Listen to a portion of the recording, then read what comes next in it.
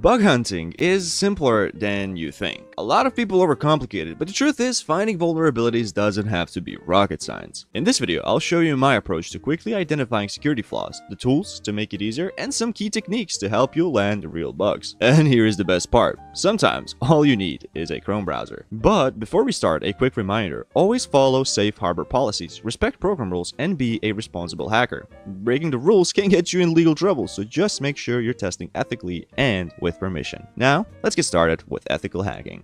So let's together solve a quick mystery lab which will 100% improve your recon skills, and it will help you become a top-notch hacker. I will also show you a technique which I use, and I've found vulnerabilities using this technique for a lot of websites.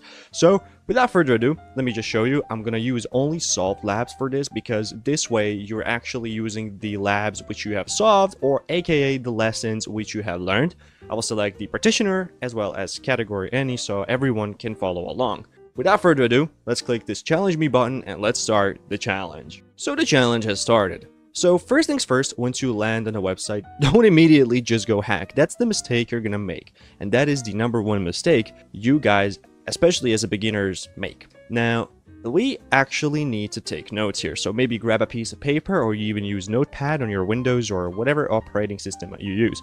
I use Windows. I'm not really comfortable with using Kali Linux or Ubuntu or whatever, because I'm just comfortable using Windows and I have all the tools necessary to hunt for vulnerabilities.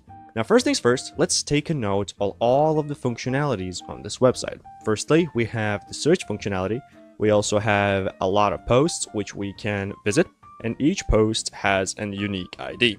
On top of that, if you scroll down, you can see all of the comments that have been made on this post, as well as your own comment which can be posted. We have the comment field, name field, email field, and as well as the website. So we need to take a mental note of this, or just write it down on a note page. Let's go back, and now there is pretty much anything. Like, right, it's all there. Maybe we can search something up here on this search. So let's just search something, and let's click search, and let's just see what happens. Search results for this, nothing special. Okay, what I like to do now is, we obviously know that there could be XSS or IDOR, or even SQL injection, because if we go back to our blog, this is what happens once we visit a post. So maybe if we could just add this and then hit enter, we could have SQL injection, but obviously that won't work. We can also maybe have command injections, but that's just not for another story. Now, IDOR could be possible. For example, we can manipulate here to view a private post. So maybe just go through them and see if that's the vulnerability, but that just doesn't seem likely. But it could be, so that's another idea. And this is the way you get ideas. So first things first, you have to analyze a website, then you go about exploiting it. So what could go wrong here? This is all of the things that could go wrong. So we know that there is no SQLI. There might be IDOR, but let's just go back, right? Let's go search something up again, and let's see if there is maybe XSS here, because there could be. So now what I like to do is I like to open Chrome Developer Tools, because it's just amazing and it serves a good purpose. So let's just scroll over here and just see what's happening. There is here, you searched for this, but there is a problem. I already know why there could be an XSS, because as you can see, these little guys here, I'm gonna go over to the console to explain to you. When you declare a variable, for example, test equals something, and hit enter, you can see how it looks like. But if I was to say test equals something like this, something, it would do the exact same thing. But there's a neat thing you can use here. For example, this is what we can use. So we can now say 1 + 1, and we now have something 2.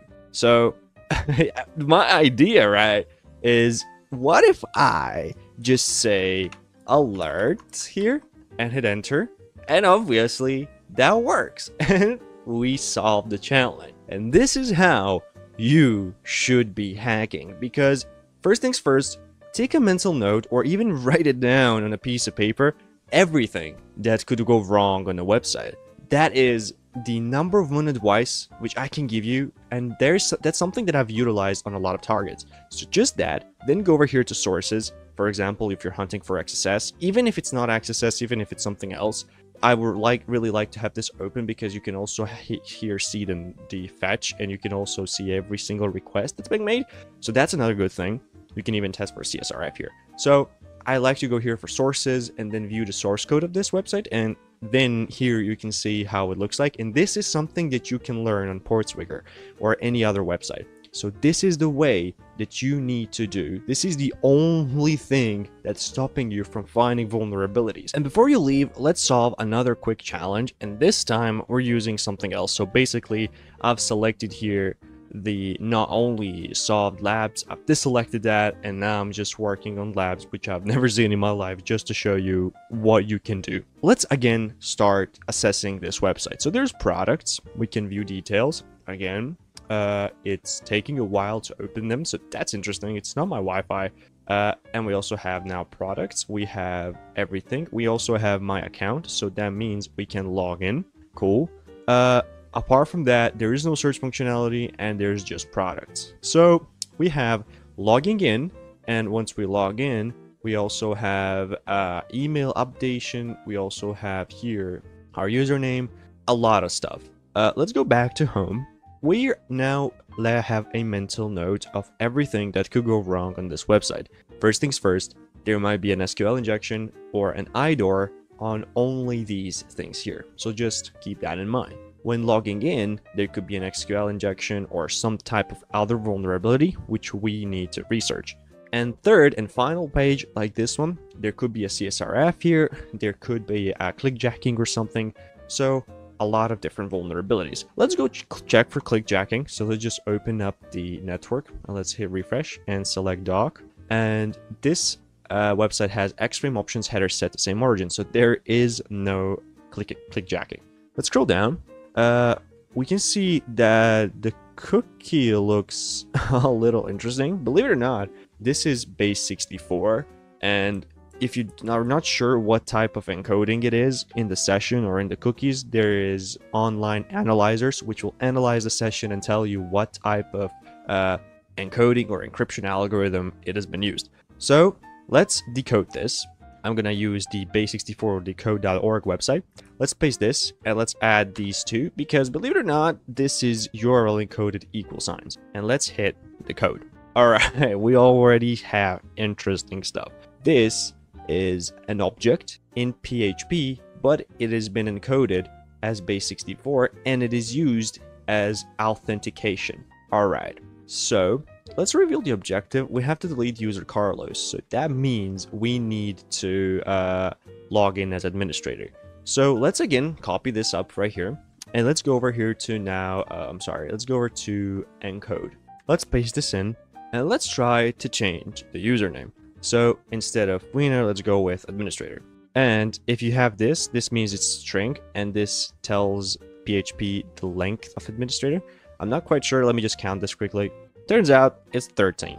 Let's put 13 here. Then we have all of this stuff. I don't think we have this access token, which is a string, but this looks kind of interesting. I know a PHP vulnerability, which we could exploit if this doesn't work. So let's encode this now, and let's see how it looks like. So let's copy this up. Let's go back to console, and let's just say document.cookie equals session equals this.